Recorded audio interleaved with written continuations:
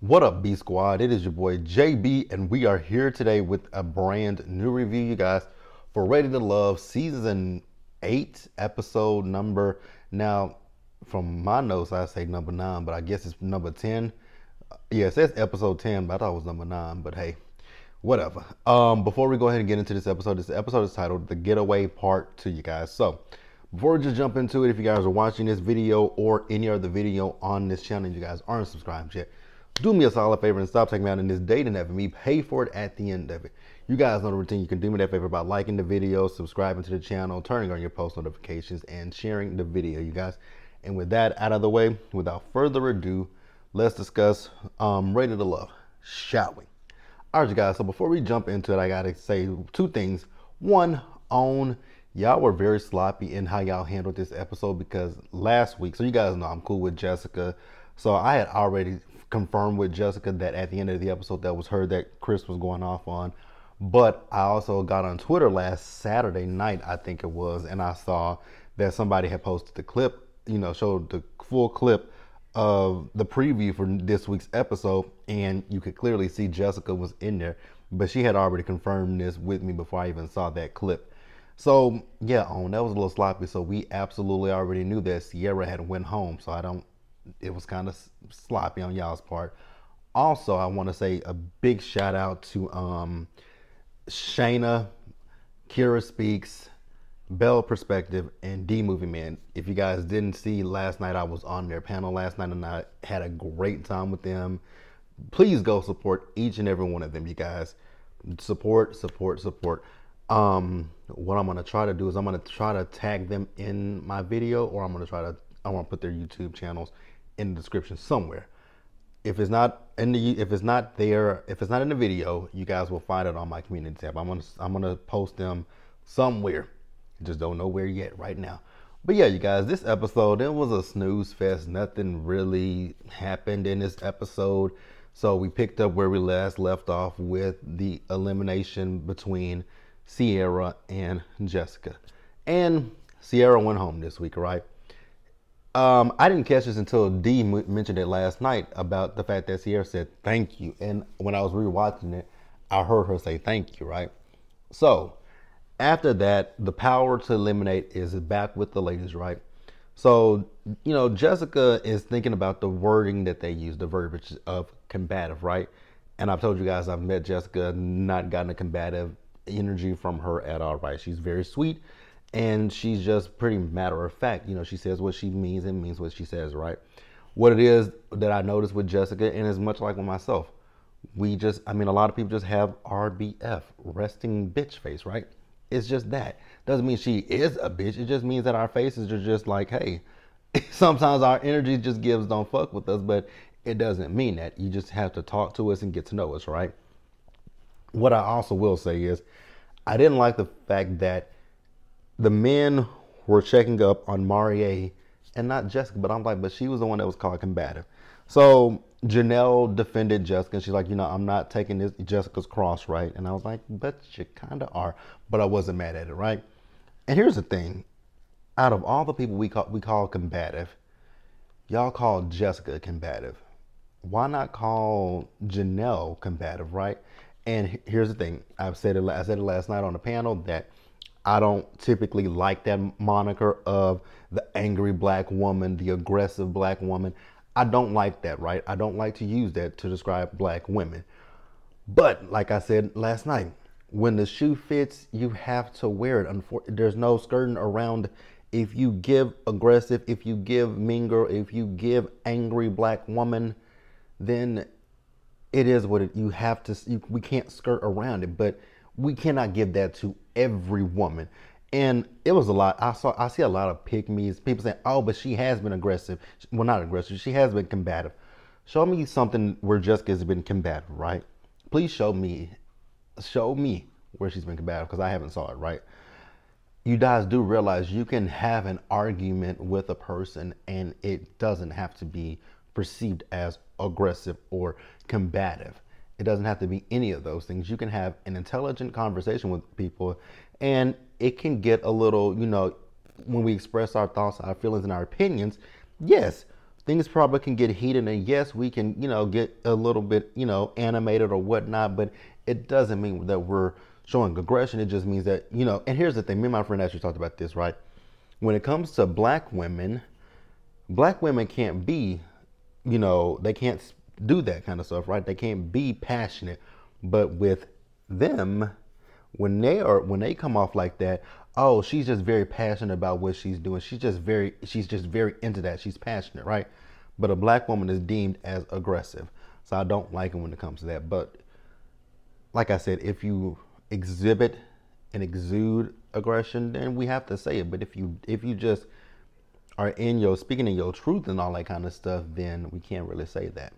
So what I will say is I did not like the fact that the men would not say who said it. Although Jessica knew who said it, the men were just being very cowardice and not saying that it was Chris. Like they were all saying, well, it wasn't me, man, it wasn't me. Can we just say who it was? And then the fact that Chris definitely once said, I was like, that was really very, very cowardly. But that's my opinions. You guys can tell me what you guys think and feel in the comments below. But let's pause here and move forward, you guys. So next up, let's talk about Katarina. So I don't have anything against anybody on this cast, right? But Katarina, I did not like this scene with you because let's just keep it a buck, right? In this scene with you, you gave a little bit of a pick-me energy. You gave pick-me. You also gave in this scene that you're fishing for a connection because I don't think you have anybody that you're connected to in this process currently, right? Next up, why were those men were those men literally sleeping in bunk beds? I had a question about that. But back to Katarina, right? So Katarina said what I just said a few minutes ago. If the shoe fits, basically wear it, right? But from what we've saw, Jessica has not been combative, right? What we can say is Alley Cat, your friend Allie, she came in with Herbert. Very, very combative energy, right? But would we call her combative? No. Respectfully, I would not call her combative. But she came in with some energy that could be considered combative. Would you call your friend combative? I just want to know the answer to that question, right? So we see Janelle and Jessica talking, right? So Jessica was talking about how at this point, she doesn't really trust Marie. And I was like, okay, I get it, right? And I'm going to defend Marie for just a second, right? What I will say is Marie didn't say, he wasn't saying it from his experience that Jessica was combative, right? But he could have definitely used a different choice of words. Let's see what some synonyms for combative are. Ooh, antagonistic, quarrelsome, argumentative, contentious, hostile, threatening, belligerent. Oh, militant. Yeah, none of these words work. None of these words work. Oh. They're all so I mean I'm fine with the fact that Jessica felt the way she felt. There is no positive synonym unless you use a word that people would not necessarily know. Like this word. Truculent. Truculent. If you use that word, truculent. Pugnacious. I thought that's what that word was, pugnacious. If you use pugnacious and truculent, nobody would know what you're saying. So, and so maybe but Jessica has an extensive vocabulary because me and her actually talked, and she said that, never mind, I'm not going to go into that, but yeah. But you could, you could use the words that people don't know, like pugnacious,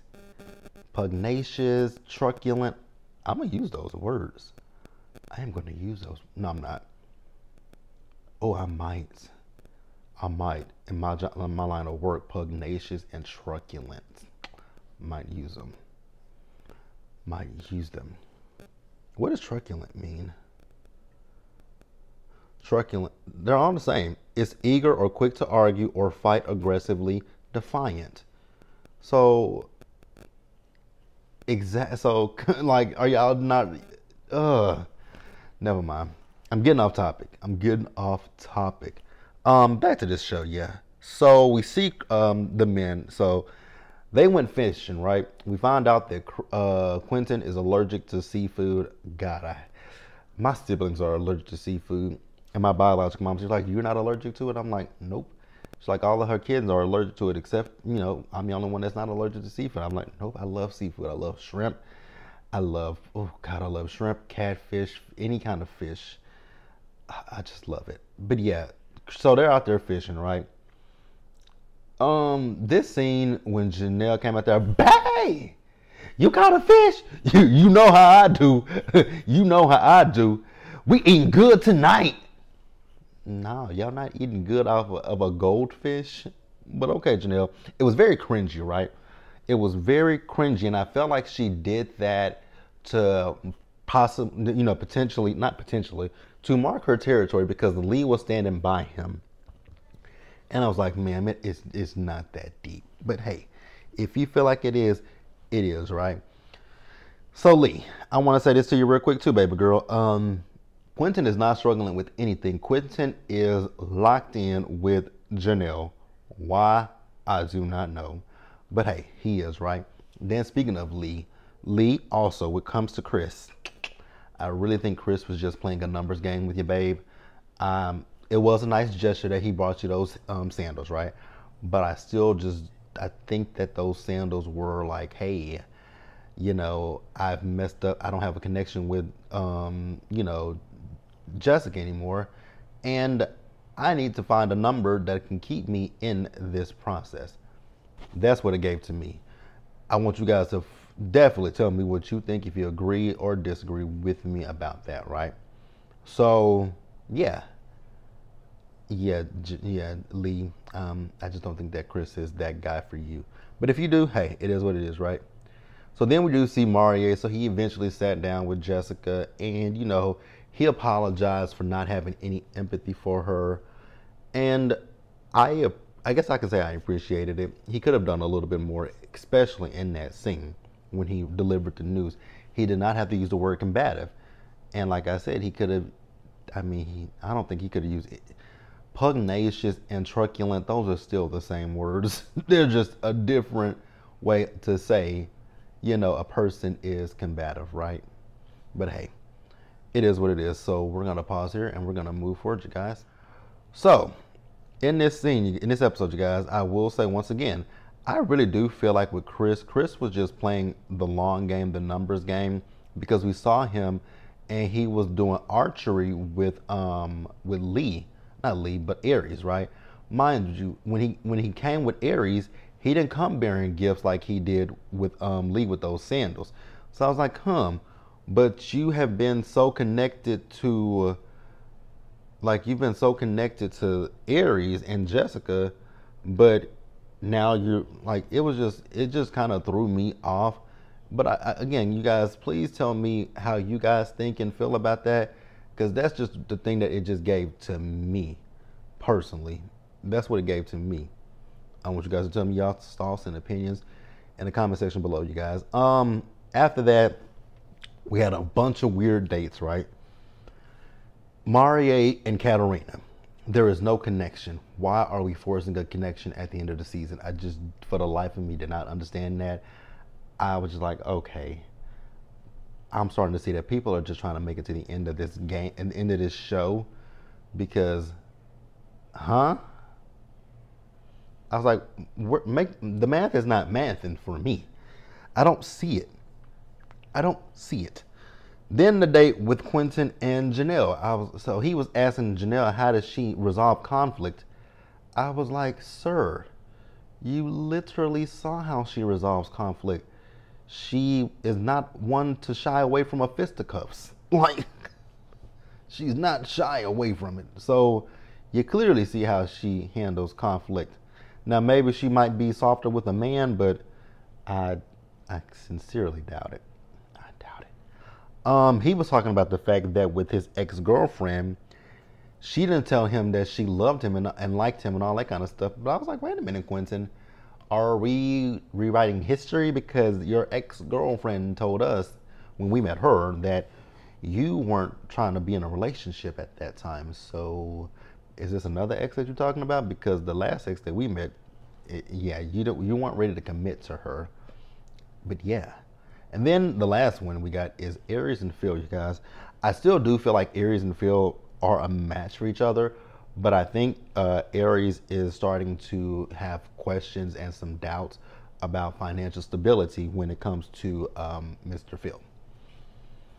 And I have no problem with that. If you have questions, ask the questions and get your questions answered. And if they don't align the way that you want them to line up, then move the hell on, right? And that's that. So then we get to the let's pause here, you guys, and move forward.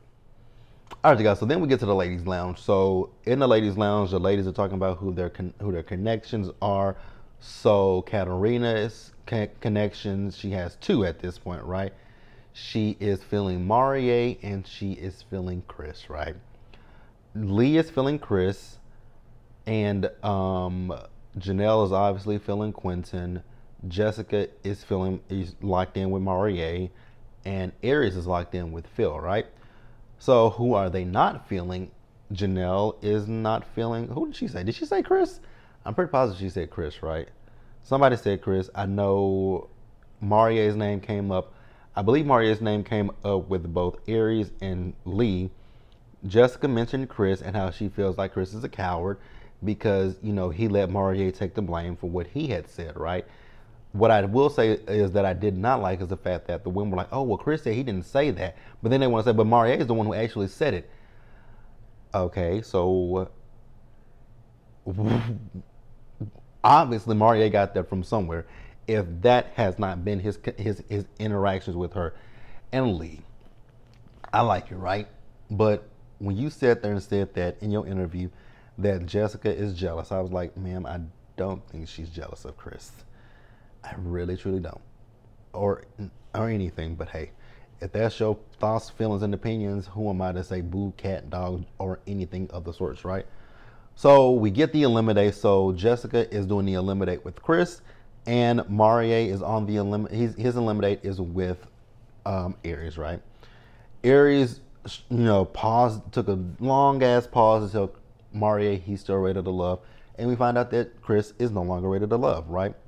So Chris decided that he wanted to lie and say that he wasn't the one that called Jessica combative, because Jessica's thing was, we both mutually said that this wasn't a fit, right? So she says, where was the disconnect? And I saw so many people on Twitter coming at Jessica. I'm like, what has she done? Like, are y'all just really pick me women and male identified? Like, that's really what it was given, right? So I was like, sorry, you guys, the camera cut off. Ugh. I'm so ready to get me a new camera because using my phone has just been for the birds. But yeah, so he said that he didn't call her combative, and I was like, sir, a lie don't care who tell it. So yeah, he said that he didn't call her combative, and I was just like, a lie don't care who tell it, right? But then in that same breath, he said to her that she is combative and that she and Janelle are mean girls, right? And I was just like, sir, so you just lied and then called her combative, but then you're the one that's being combative, right? Because his eyes were starting to, his eyes would look like they were filling with tears. I was like, sir, you finna go out in the car and cry. And then, I was noticing that, so they were drinking, they had glasses of wine, right? And I noticed that he was clutching that glass. I'm like, I am so glad that production was there, because I felt like he would have just grabbed that drink at any point and just tossed it at Jessica. Because that's what it was just given to me, but also gave me that, like Red on Friday, that he went out to the car and started crying. But yeah, that's it, you guys. And I will talk to you guys. Let me know what you guys thought about this episode down in the comment section, you guys. Subscribe to the channel, turn on your post notifications, share the video, you guys. And until the next time, stay safe, take care of yourselves, wash your hands, be blessed, and I'll see you guys in the next one. Bye.